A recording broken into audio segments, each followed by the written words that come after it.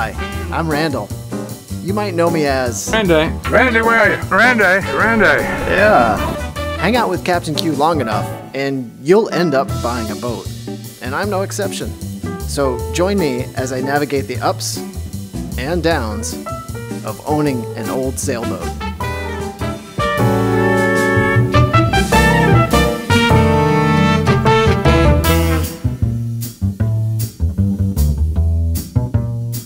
Okay, so I'm back.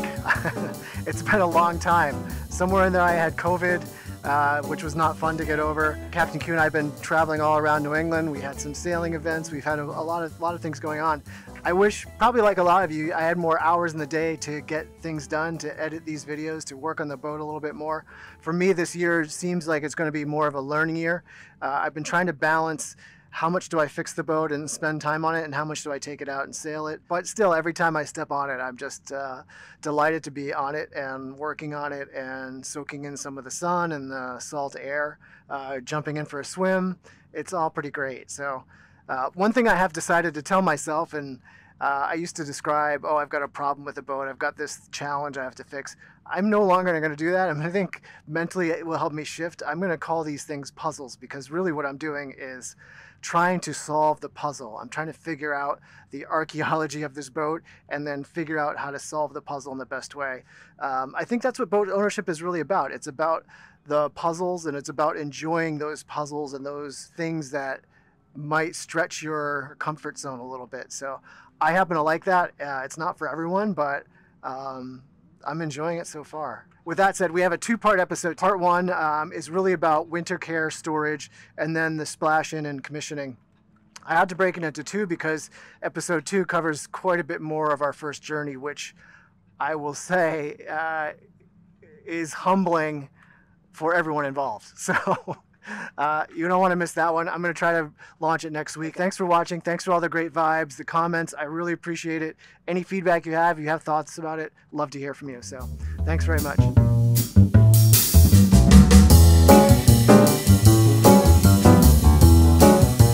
Okay, we're here at Yankee Marina in Yarmouth, Maine. I bought the boat when it was winter, so it had already been decommissioned and wrapped up for the winter. My first objective was to get on the boat, check it out, figure out what do I need to do first.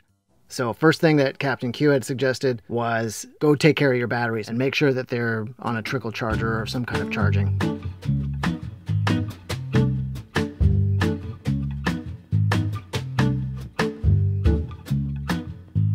You don't want your batteries to go completely dead over winter, and in Maine that means putting them on a trickle charger, which is a slow charger. So I grabbed this one on Amazon. It can charge 4 batteries at a time. I dragged an extension cord across the boatyard, plugged it in, got everything hooked up, and then this is my battery bank. Four 6-volt batteries paired.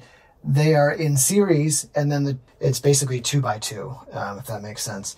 And where I made the mistake was I bought this charging unit when what I really should have done is what Captain Q told me later, which is to buy what he called a pigtail. So a pigtail basically goes from your shore power input on the boat to a regular 110 outlet. At my boatyard was a 110 outlet. I thought, okay, well, I'll just run a 110 to the boat and make that work. Really what I should have done was run the extension cord to the pigtail. It's basically like I'm at a dock and I'm running under shore power. And then I can use charger system, which is already rigged up to charge it perfectly. So I, made a mistake, quick reaction, like, oh my God, I gotta trickle charge my batteries. Let me buy a trickle charger. The whole boat has a system already built for that. Let me just buy the pigtail for 85 bucks rather than the trickle charger for 200. This is all part of the learning process for me. I can test to see what my engine battery is doing, which is great in shape. And now after I've hooked this up properly, I get a nice full charge on my bank of 4. I have 2 more up in the bow that drive the bow thruster and the windlass, the electric windlass. So let's go take a look at those. I have 2 big 12-volt batteries here. So the problem was I got up here and someone else had set up this charger to trickle charge these 2 batteries in the front. And apparently it was not connected correctly, so it wasn't actually trickle charging. It looks really complicated. I had one slight freak out moment, which is once I started the charger and got it hooked up properly, immediately I could hear something kick on, and I thought, oh, this is great. I'm hearing the trickle charger. It wasn't, because I took a harder listen, and it was like gurgling water, and it sounded like a pump was pumping water. And so I was a little freaked out, like, I'm in the boatyard. Am I just pumping something out over the side in the boatyard? So I had to quickly throw the phone down and then scramble and play the listening game. And what I found out was the battery must have been dead, and me charging it up and bringing it back to life must have just caused that pump to trigger. So maybe, I'm thinking it was probably a bilge pump, and there was enough water in the bilge that the bilge pump went off. And so it fired for probably 90 seconds to 2 minutes. And then I disconnected it a couple times because I was a little freaked out. And then once I reconnected it, it stopped. So it was a little bit of a panic. Like, I don't know what's splashing overboard. I don't want to be that guy at the boatyard. Anyway, everything turned out okay. Those batteries are in great shape. The other batteries are great right now.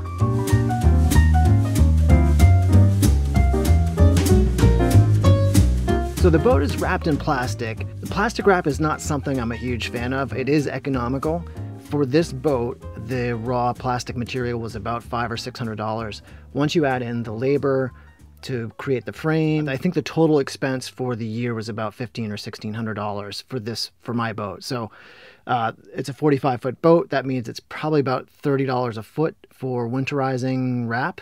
So if you had a 30-foot boat, maybe that's $900 or something like that. So I don't love it because, well, you can see here that there's a bead in the bottom edge of it, which helps keep it secure and tight from getting snow up and under it. The problem with it is that when there's a little bit of movement due to wind and the pressure in this kind of wrap system, it ends up moving about an inch or two. And that just created a bunch of scrapes in the paint finish, which I need to actually buff out. And I haven't done that yet.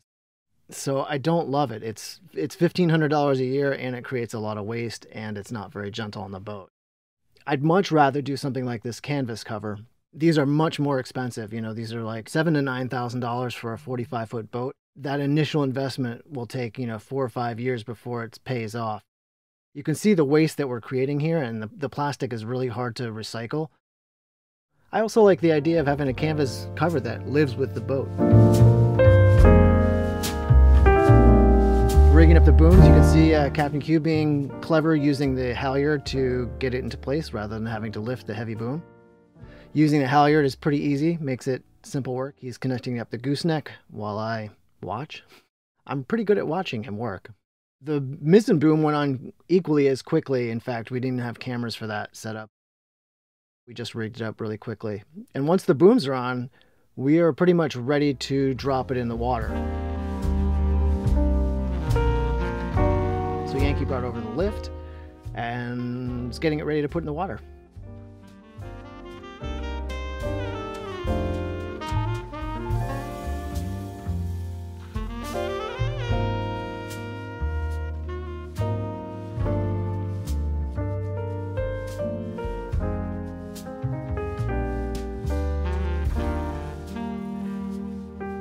You'll notice that the pro crew at Yankee has put the straps right at the bulkhead locations of the boat. So basically, when you lift the boat up, you want to support it right where the bulkheads are. And this boat has multiple bulkheads. I just highlighted a couple here where the slings are actually set. If you don't put the slings on the bulkhead, you risk torquing the hull structure. So once lifted up in the slings, you can remove the jack stands, and now it's time to cruise it over. It's pretty fun to see this lift move this 30,000 pound boat and back it up to the dock and get it ready to drop in. Before we ended up dropping it in, I had asked them to give me a quick power wash to remove any sediment or any kind of creatures on the bottom. Because the paint is ablating, this will give us a nice little fresh coat. I like to have that bottom as smooth as possible.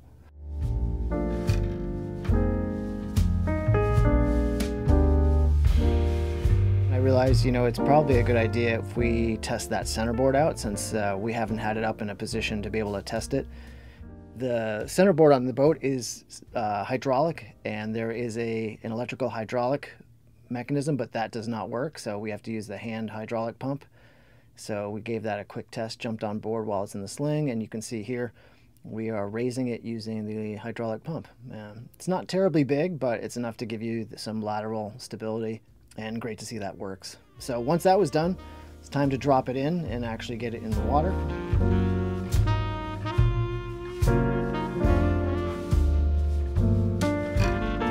Now, because we haven't commissioned the boat, so the engine doesn't function, and there's all the systems are moderately operational. So the pro team at Yankee Marina makes this look pretty easy, but they just tow it out into place and secure it, and then it's up to you to get going and get out of their hair.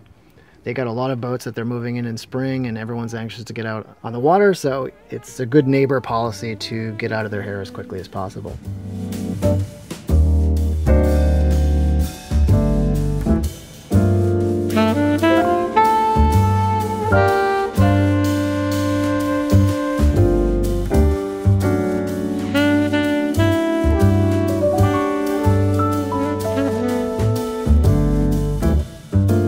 So once I'm in my rafted up position here, I roped Captain Q into come helping me out for a day or so. We decided to fill up the tanks with a little bit of bleach and cycle through a couple of fill-ups with water just to make sure we killed any organisms that might have been growing there over the winter. You can see his knee pads really come in handy here. So furnish him with knee pads and he'll go to work for you. Here John has given me a quick run through of the electrical panel. This is my first introduction to actually seeing it function, so it's still overwhelming. He then gave me a run through of some of the quirky fuel and heat exchanger. So this is the heat exchanger that he's showing me you need to switch, and also the fuel line that you need to switch when you switch between engine and generator. They're not set up to be running at the same time, which makes sense. I don't really see the need to run both at the same time. He then took me up to the forward head to kind of give me a little rundown on the various valves here. This is a valve for the pump out versus the holding tank.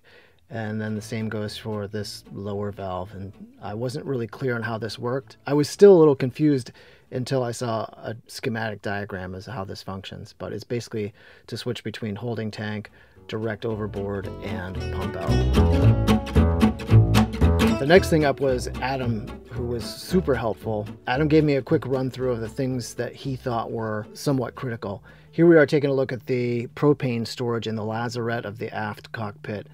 You'll notice that the two tanks are not secured, and there's a non-pressurized line, which is a no-no, that black line there on the right. You'll also see there's like a cottage cheese container or some kind of plastic container that's supposed to keep the solenoid dry, because this is a relatively wet locker.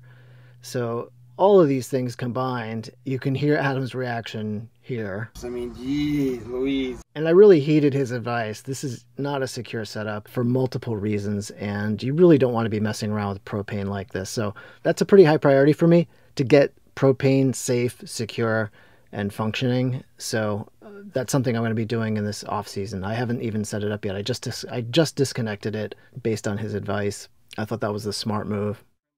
So here Captain Q and I rig up the mizzen. That was easy enough. Jeff gives me a hand rigging up the furling mainsail and the furling jib. Jeff was really helpful in showing me how it all worked. So I really have to hand it to the Yankee guys for walking me through a lot of the systems that I'm not familiar with, and they made it look pretty easy. You'll see here there's something off the back of the boat that I forgot that I needed. So I'm keeping the boat on a mooring. Yeah, I needed a way to get out there.